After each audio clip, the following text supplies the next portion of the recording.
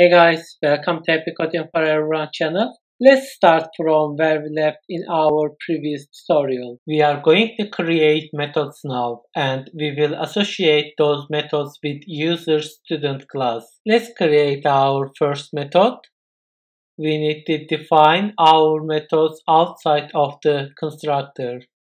Login and barracks, then curly brace. We don't need to put comma here. This is going to be our first method. Let's type a message in that method and display on console. By the way, we can access our properties in the method too. For example, console log, this username and comma and our message. Let's say logged in message and semicolon. And let's create our logout method.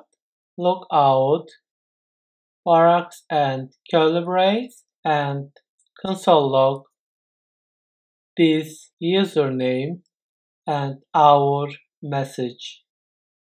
Logout message. Now we can access that method from our new object. Let me comment them out and let's use our new methods. New student.login and let's use logout for new student 2, new student 2 and logout and semicolon. Let's save it and have a look at it. You see guys, we see our messages and username. Username 1 logged in message and username 2 logged out message. On the other side, I want to show something. Let's type one of our object name, new student, and enter. We see our object. Let's expand that one and we see proto. Proto is an object and we see all methods in proto which belong to student class as you see. So we can see all those things in proto object. Let's have a look at using more than one method in a same line. We call it method chaining. Let me comment them out and create some space. New student, login and logout. So I want to use both methods in the same line, but we also need to do another thing in our method.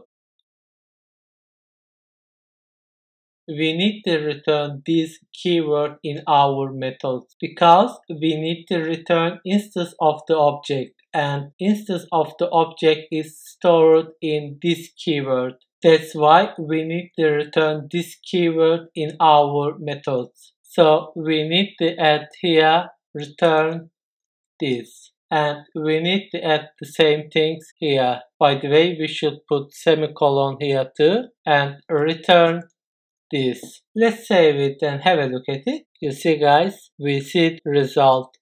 Username 1 logged in and username 1 logged out. So we use method chaining in this way as you see.